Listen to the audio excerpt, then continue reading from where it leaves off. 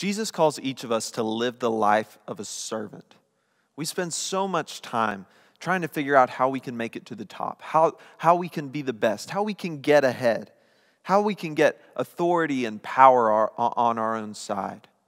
In Matthew chapter 20, James and John, disciples of Jesus who are brothers, have a really embarrassing thing happen. Their mom comes to Jesus and asks him a question. She says, look, Jesus, I know whenever you are sitting on your throne and everything, I'd like my boys, James and John, I'd like them to be sitting at your right hand and your left hand. How about that? Can we make that happen? And it's really embarrassing. James and John are there with her. The other disciples, in my mind, they're like, are you serious? You're going to have your mom go and ask that question? But the Bible actually tells us they were indignant at the brothers too. They were jealous. They wished that their mom had gone and asked that question first. But that brings us to verse 25. Jesus called them to him and said, you know that the rulers of the Gentiles lord it over them, and their great ones exercise authority over them. So he's saying, look around you at the world. Everyone else is trying to get authority over one another. Everyone else is trying to climb on top of each other, climb over each other so that they can boss other people around and do exactly what they want. Verse 26, it shall not be so among you, but whoever would be great among you must be your servant. Whoever would be first among you must be your slave. Even as the Son of Man came not to be served, but to serve and to give his life as a ransom for many. It shall not be so among you. This should be a theme of the Christian life, that the world is like this, but it should not be so among you Christians. We are called to not look like the world. Whoever would be great among you must be your servant. Whoever would be first among you must be your slave.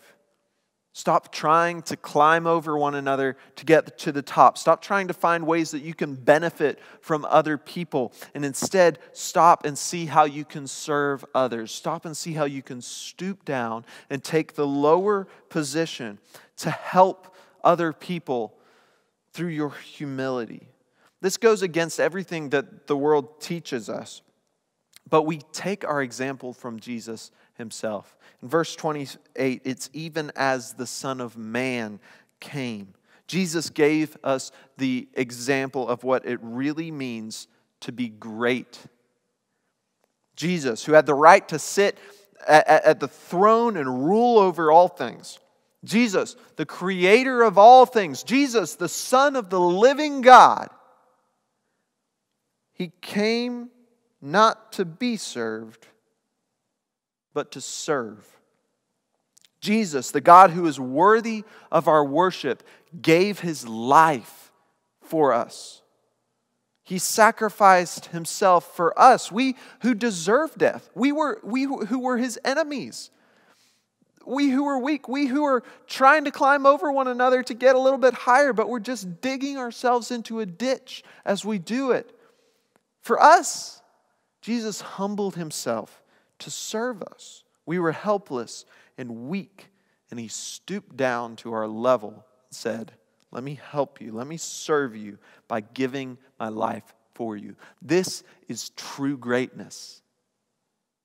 So, how are we going to live our lives? If the King of Glory found true greatness in humbling himself to service to people like us to save us, how are we going to live? Don't make your life about building yourself up and making yourself look good and earning accolades for yourself. Ask yourself every day, how can I be serving the people around me? How can I use my life? How can I humble myself and give myself for them like Jesus gave himself for me?